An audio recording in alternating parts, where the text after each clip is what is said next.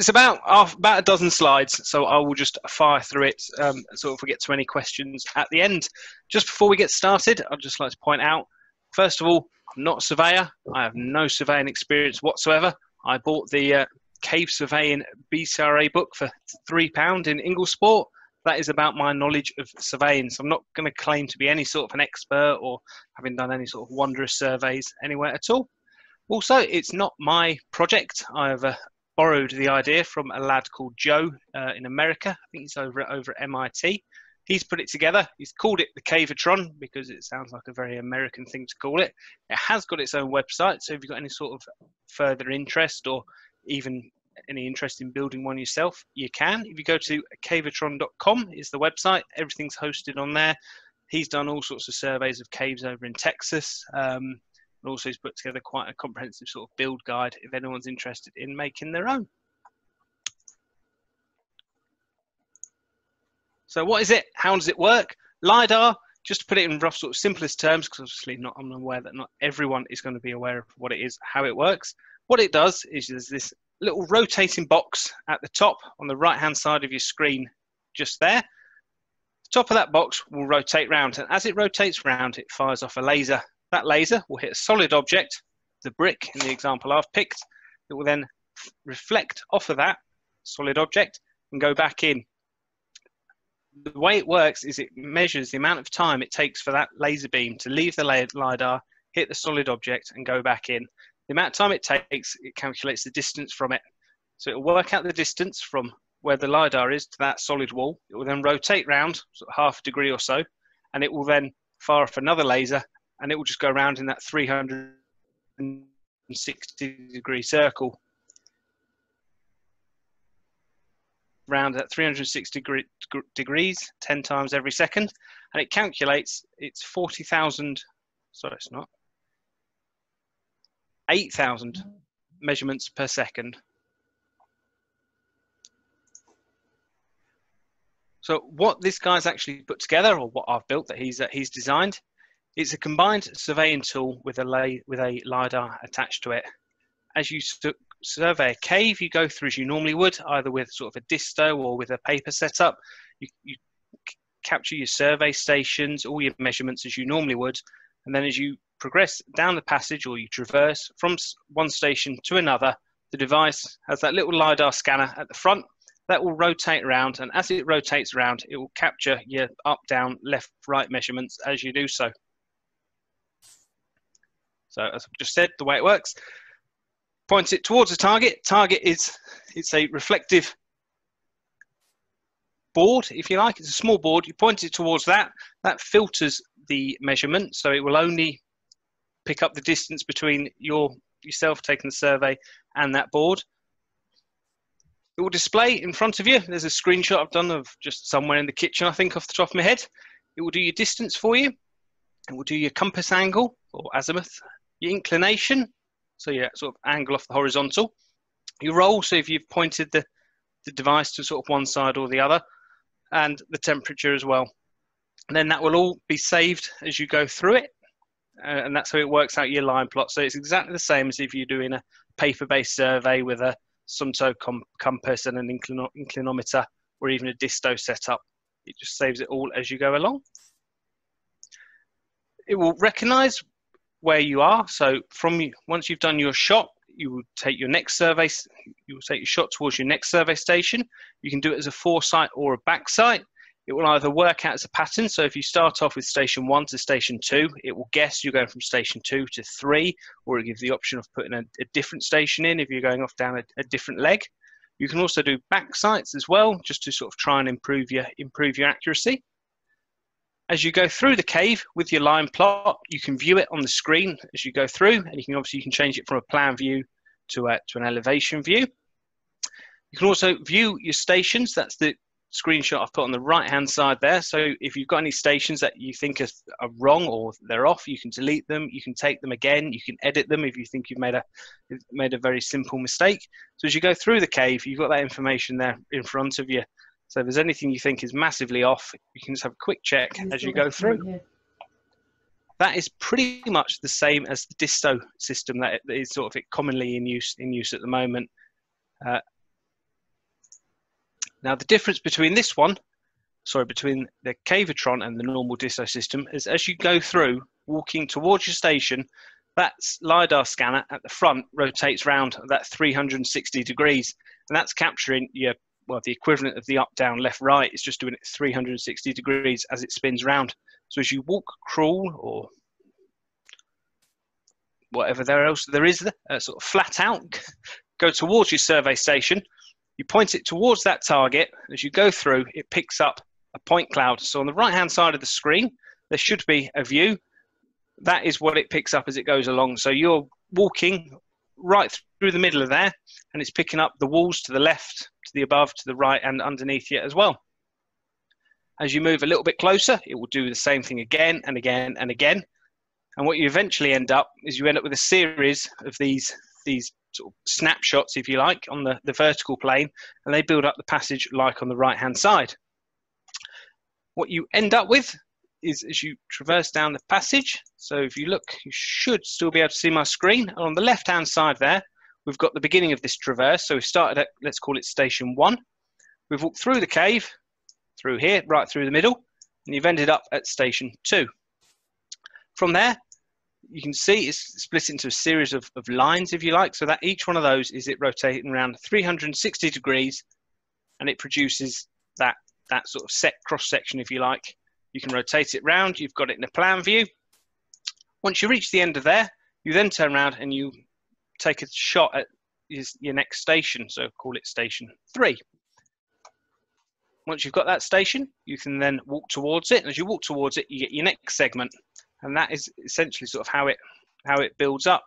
So then you end up with 2. As you work through the cave, you'll end up with another one and another one and another one, and that is how you end up with your sort of LiDAR survey, if you like. And it ends up like there, and you can move it around the screen once you plug it into a computer and you copy all the data across.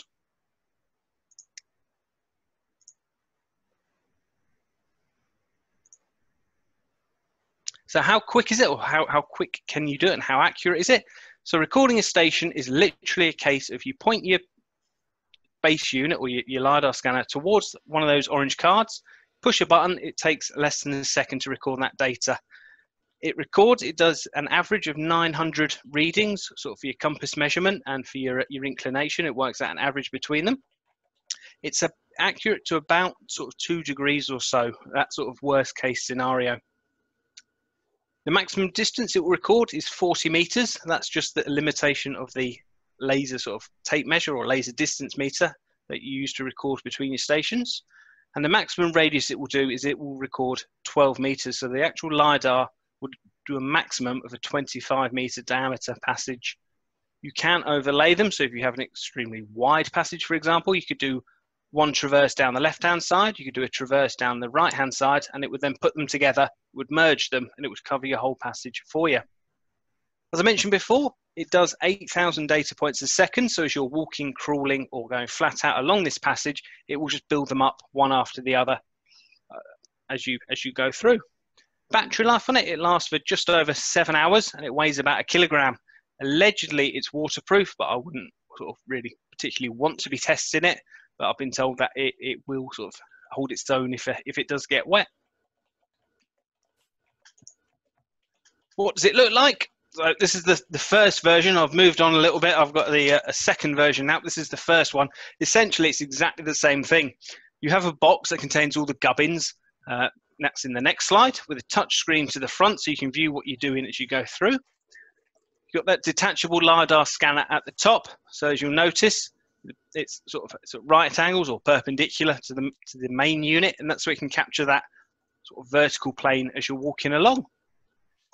Inside the bottom of that main unit, so you've got a LiDAR scanner at the top, and inside the bottom unit, there's a battery pack in there, there's a touch screen, and you've got a little laser rangefinder to the front, and that's how it works out the distance between your stations. Part of the setup you have to do is you have to calibrate it to take into effect, obviously it's an electronic compass that it uses, and that's affected by the sort of other electrical components and the battery and everything else. So part of the calibration is as you go through the steps for it, is you measure how much that compass is affected, just so it can take away that deflection that it puts on it. Measurements are all recorded on a SD card inside the camera. That will record literally hundreds of caves. You will never run out of memory from it. And once you're ready to sort of dock it into a computer and process your files, it's got a USB port, so literally you plug it straight into your computer and off you go. So the output, what comes out the other end, you get 2 files from each survey you do. So you get a survey file that's actually for the Walls software, because it's American, it's the Texas lot who've put it together. That's the screenshot on the left-hand side. That's very similar to what you'll get in any sort of computerized survey software or method that you use. It records your stations, you got your inclination, your azimuth, your distance, and obviously the time you've taken that measurement. From that, you can put that into any sort of cave survey software, so anything like Survex or Theron or anything like that. It's all a very similar format. You may need to sort of alter the way it's formatted, but it will accept it. And on the right hand side, you get a data, sort of a huge data file, and that's your point cloud. Each line on there is 1 dot. As it goes through, it will record these dots. Then when you plug it into a piece of software, sort of cloud-based software, it will take those dots and it will plot them on the screen. You can use them, so if you just wanted to do a survey, you could use the device just to do a normal survey as you would with just recording your stations, and the point cloud is just an extra bonus if you like. So what comes out the other end? So to start off with, you get your raw data, that's on the left-hand side. You can't make it out that well because it's quite zoomed out, but that is made up of a series of dots. So every single white mark on that screen is where it's fired off a laser on as it's rotated around, and it's picked up a solid wall, and it's reflected back, and it's worked out its distance. There is, I think, 16 different traverses in that little survey, and it's just the entrance series. So the first 50 meters or so of Great Duke Cave, you just took out for a bit of a trial run the day before lockdown came and knocked us all on the head. Unfortunately, I didn't get any further than that. I had to go in for my tea, and it was just a trial run just to work it out, see if I could use the system and how well it was to process the data at the other end. So the next step along, it's on the right-hand side of your screen, and that's basically, it's the mesh. So what I've done is I've applied an algorithm to all those little tiny dots, and it's tried to work out for itself what's a solid surface and what's not. So it's trying to connect those dots together. There are a couple of bits where it's slightly off. There's a very strange looking thing about sort of halfway across on the right hand, halfway up the screen on the right. And it's just trying to guess where the cave is. It's trying to link those dots together, and that's what it's come up with. So it's not 100%, but from a visualization point of view and trying to, you know, visualize that cave and move it around, it works out fairly well. And what I've done just at the end there, just to finish off, is a bit of a sort of an animation, if you like. So it's a bit of a fly through of just what the software can do. So all it is that mesh cloud, and you just rotate it around. It just gives you a better sort of.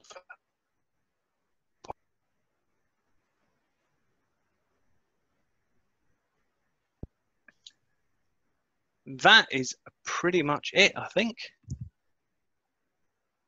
I'm assuming that my sound worked the whole way through, and everyone was able to hear me.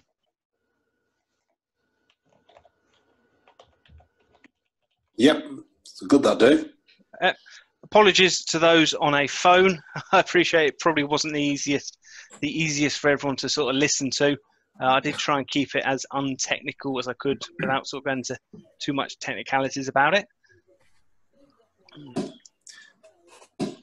Question, Dave, obvious one for me, is roughly how much does it cost to build one of those? About, the door shut, probably about £250. Oh, not as bad as I thought, actually. And the trouble is, your commercial alternatives is you're looking at sort of 10 grand upwards. Yeah, they're not cheap at all. And that's sort of the stage. The stage where I am now is now I've got it. I've taken it out for its little test run. I can see that it works, or certainly it works to the standard that I'm happy with. Is how I can sort of process that data, or how I can get it out there. Because it's all well and good me displaying it on the screen and making it spin around. I'm trying to look at how I can sort of publish that on the internet, so other people will be able to get hold of it. Then they can move it around the screen, have a look at certain elements if they so wish. Dave, Dave King wants to have a question. Yeah. When you're moving along a passage with it, have you got to keep it pointing at your next station so it knows sort of where it is, or is it working that out from its angle and its orientation and so on? So it's a combination of both. It's every 5 seconds it needs to see that station. Right. If you have a slight trip or if you point it away and it can't read the station, it'll give you a little beep and it will say, you have a little message on the screen saying align it towards the station. But if you don't, it will look at where it just was. It's got your direction, it's got your inclination, so it knows what sort of direction you're going in, and it will guess, if you like. Right. So just for that couple of seconds, yeah. and then it will tie it back in when you start pointing towards that station again. So ideally, you want someone ahead of you all the time holding up that card for the reflection for the. Yeah, it would be at a static point at that station. So whether it's you've got someone there holding it, or you've stuck it to the wall, or it's on a tripod, whatever it is. But yeah, you're always pointing it towards that station. Then I've got another question as well. The window for the laser beam to come out through, you've made it as a square box there. Yeah. Do the corners of that affect it at all, or not really? A tiny bit. You can see a couple of points where it gets caught out. Part of the processing software, when you plug it into your computers, you can filter that out. So you set the degrees, if you like, you want to cancel out. So if it's in the corner, it will be say 43 to 46 degrees. You can just cut those points out, and it will just get the straight bits. The gaps afterwards. Yeah. Okay. Yeah.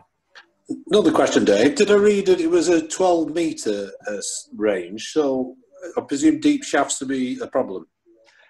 It's just the LiDAR part of it is 12 meters. So if you're in a shaft, if it's less than sort of 25 meters, you're okay if you're going down the middle.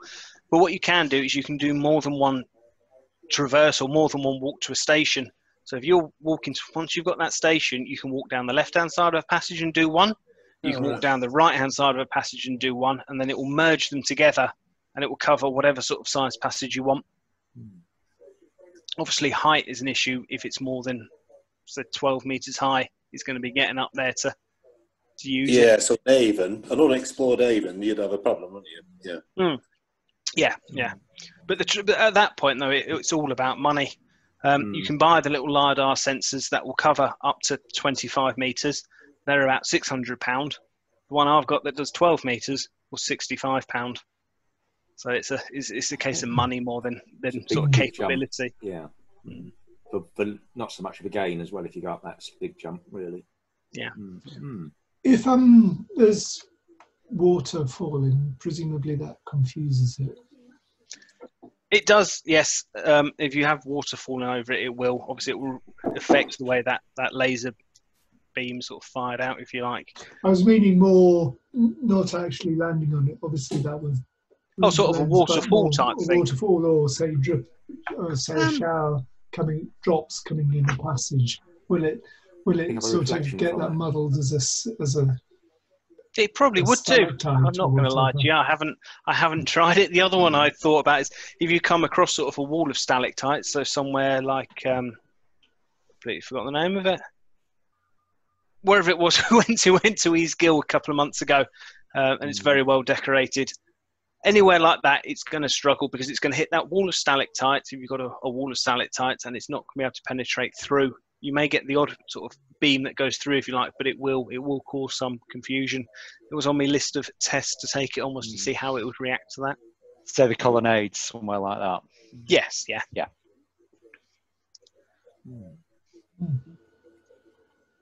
It's very impressive. Very good. Impressive. Yeah. I say it's just unfortunate the timing of things is that I took it out for that first test run, and then the day after we all went straight into lockdown, and that was the end of that.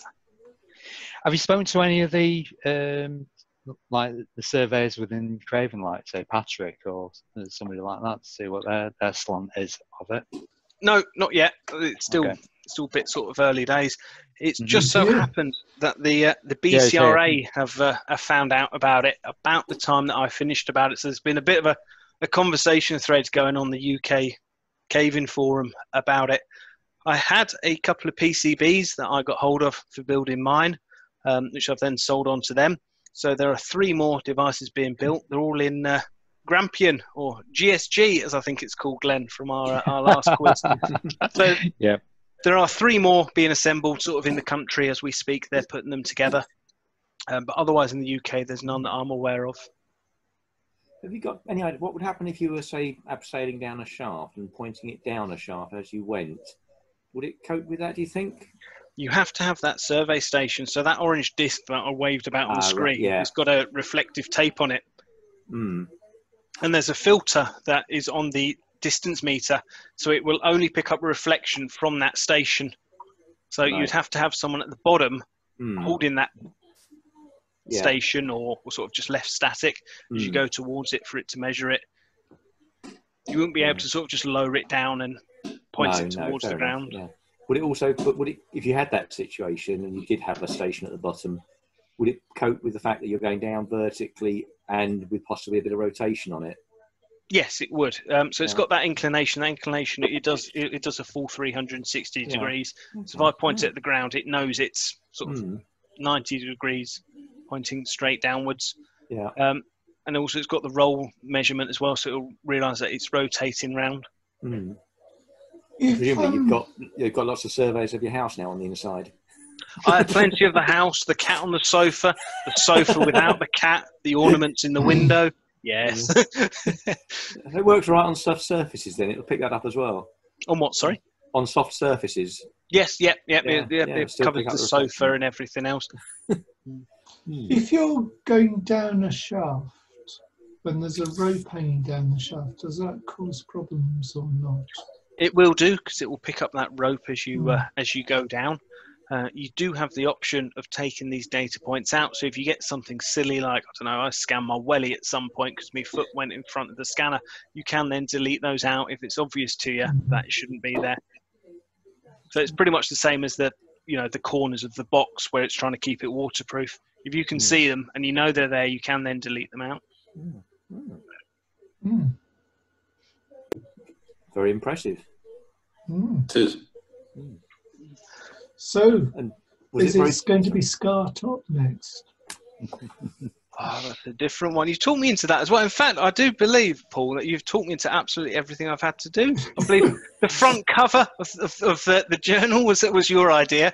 I believe this was your idea, and as was doing a short story about up at Scar Top. It's his medical bedside manner that does it. Was it very difficult to build it in the end?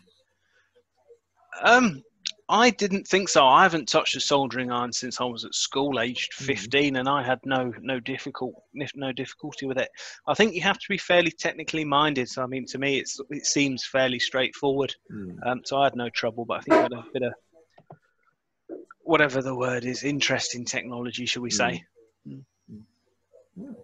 I mean, I was sort of planning on waiting till I can get back out there and get a proper survey together before I broadcast it to the world, if you like. But unfortunately, circumstances have sort of dictated a different story.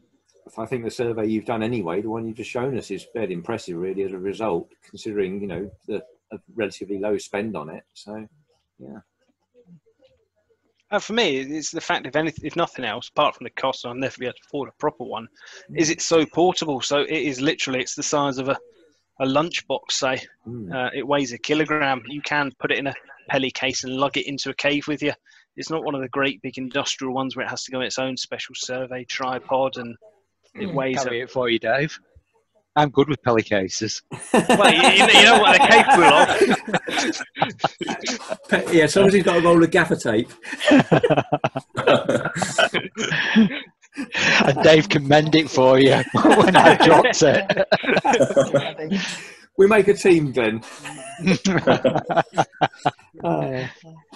Well, yeah, if it can be bodged on men with gaffer tape, then I'm your man. Yeah. Well, Dave, thank you very much for that. That was really interesting. Thank you, Dave. So I do get out, once I do get out and about, and again, I do get to take it for a proper run. I will put something together and either send it in for the journal or put it on the email list just to show them what it can do. And also, apparently, my little demo scan that I put out there is going to be in the next descent, the BCR